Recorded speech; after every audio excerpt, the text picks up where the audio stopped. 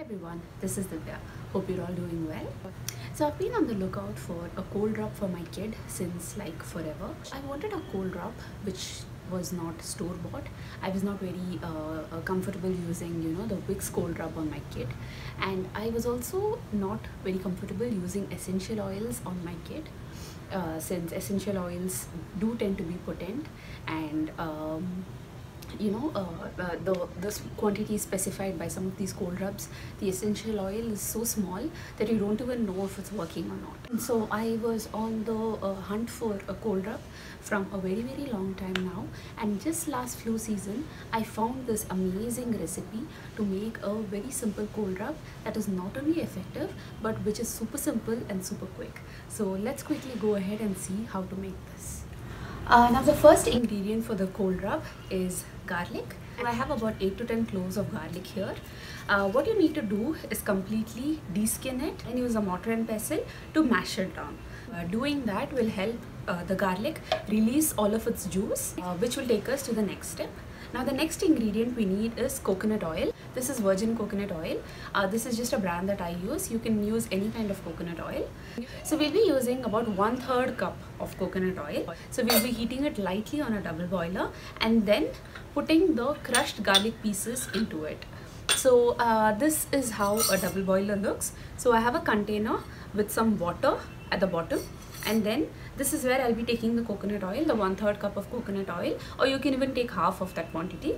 You can put that into this and then keep this on the gas on minimum heat. From that secondary heat, this top cup gets heated up, because of which the coconut oil will also get heated up. This is to prevent the coconut oil from overheating.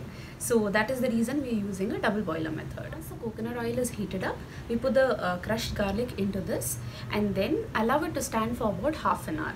This is to allow the coconut oil to get all of the acids and all of the flavor from the garlic.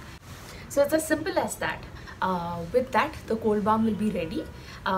What you need to do is strain the garlic pieces out of the balm using probably a muslin cloth, or fish it out using a spoon, and then you can add in some kind of essential oil into it. Adding the essential oil is an optional step.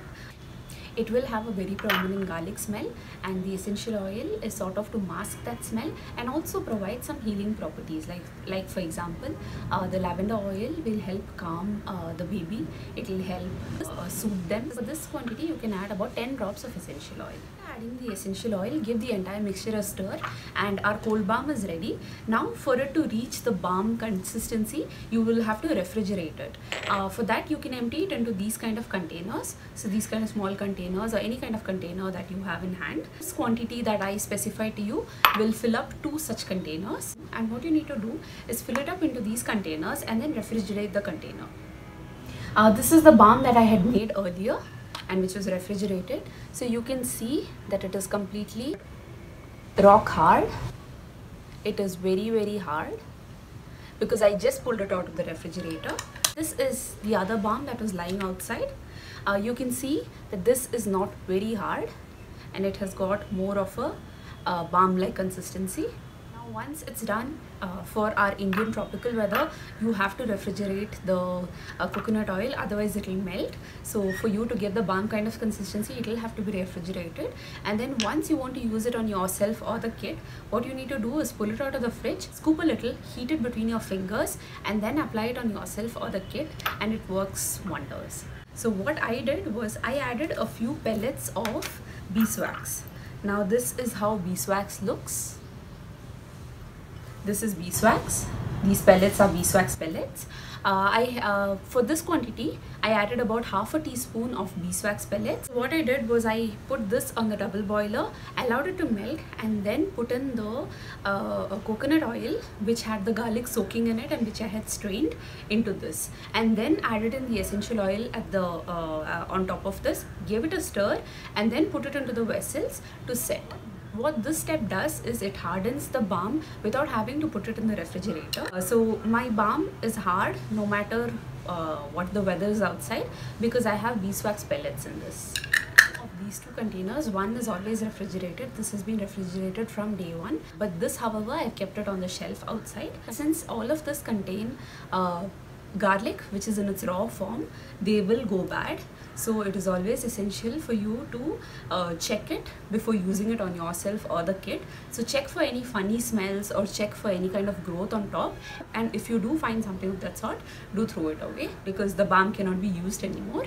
But in case you don't want to take any such risks, you can always keep it inside the refrigerator, take it out whenever you want to use it, and then prop it back inside the fridge. There is no harm in doing so.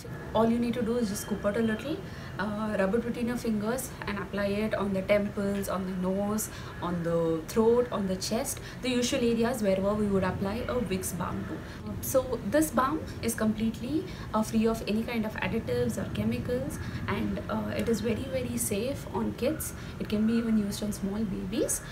In case you want to use it on small babies, maybe you can skip the essential oils, or if you're not very comfortable with the very strong garlic smell, you can even reduce the garlic.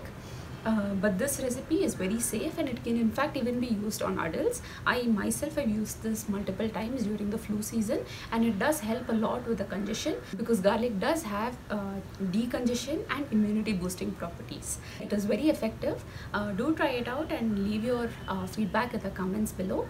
I would love to hear from you. Thanks. Bye.